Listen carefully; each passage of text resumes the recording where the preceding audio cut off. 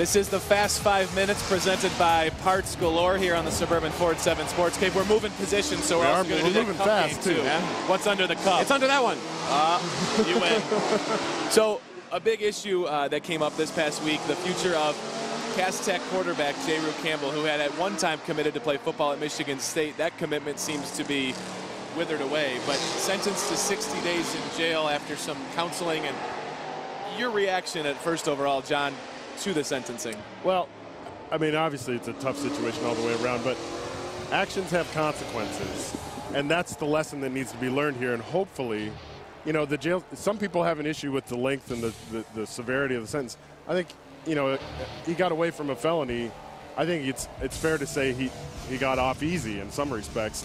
And if he learned any lesson from this, maybe this will help lessen the hold that actions do have consequences, and you can't just do whatever you want to do, even if you're the star athlete. That's the hope that can come out of this. You know, it goes back to kind of what I was talking about with the Lions and the constant attention on these types of stories throughout the year. Allen Iverson had the same type of thing happen to him back when he was in high school. I wouldn't even know anything about it. These are issues that can be overcome. 57 days in jail is going to be an enormous eye-opener for this kid. But let's give him a chance to rehabilitate himself. He seems to be contrite at this point. It was a horrific thing that he did, but hopefully he will learn from it and he will become a better person, and we'll see if he can make himself better. And he's not going to come back till the season begins. That'll be interesting in September. It will be interesting to see. If you looked at what Dan Gilbert said earlier this week about the Detroit Pistons, another thing that got people stirring, because he at one point said the Pistons should not be called the Detroit Pistons because they don't play in Detroit proper. Sam Van Gundy didn't like that, do you? Well, it's completely understandable. And, you know, Dan Gilbert, as the owner of the Cleveland Cavaliers and a person who's so heavily invested in the city of Detroit, is going to get that jab in as many times as he can. And the stage is being set because the new arena is being built downtown, and there's a lot of conjecture about whether or not the Pistons might play there. Would it be cool to see them play there? Yeah. I'd love the concept of actually both teams maybe doing a little swap where they play maybe 10 games a year. Red Wings up at the Palace, Pistons down at the new arena. I don't think we'll ever see that happen because of the separation of church and state, Illich and Doris, but it would be cool. Well, yeah, and people are criticizing Dan Gilbert for being self-serving because of everything that he has invested around what would be the Pistons playing downtown. I don't care. It's city serving. That's what we need. Is we need more business downtown. And how big a business would that be coming downtown? I have no problem with him constantly, as you said, poking the bear a little bit. Tom Gorsuch said he'd be open to talking to Dan Gilbert about it, so let's talk about it. Keep talking about it. I'm fine with it. Under the buzzer, you guys got it in there. That was pretty impressive. There it is. Well, the Clippers sold earlier this week for $2 billion. Donald Sterling out of the NBA. I think we can all agree that's a good thing.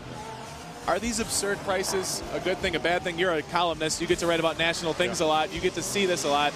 Is this good or bad?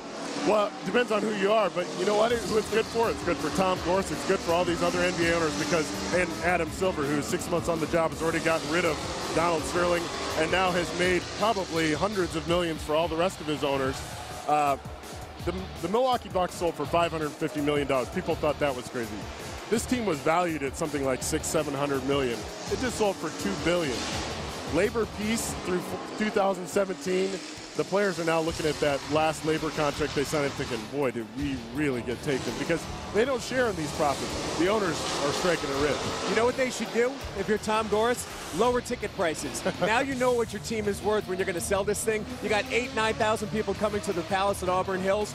More people will come if you lower the price. It may sound sacrilege, but if you're concerned about your long-term standing here with your franchise that you're trying to rebuild, let's get more people in the seats. And you know you're getting that money in the back end when you sell it. You can cut those ticket prices by $10 per. Come on, Tom Gores, do it. Good luck. That's the ultimate point, I think, in all of this. If you look at what the Pistons have done the past few years, it's basically put groups into there with the ticket sales. Good call. I like it. The NBA Finals predictions, Miami has no problem selling tickets. Neither do the San Antonio Spurs. We get a rematch. Who's winning? I think the San Antonio Spurs are going to win this thing. Woo! And I brought up a topic last night on Twitter about the Spurs. How many of those guys are Hall of Famers?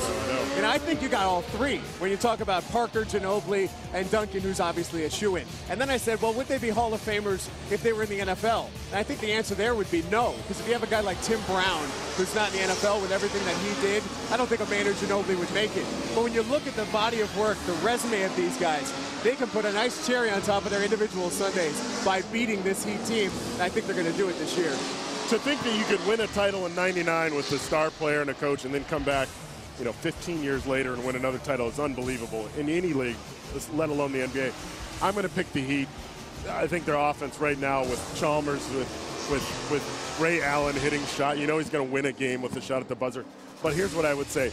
Without Tony Parker, who didn't play the end of that game last night, even if he's 50% or 75%, I don't think it happens for the Spurs. It would have been much juicier had we had the Thunder, but I think a lot of people are looking for the Spurs to get some redemption against this Heat team.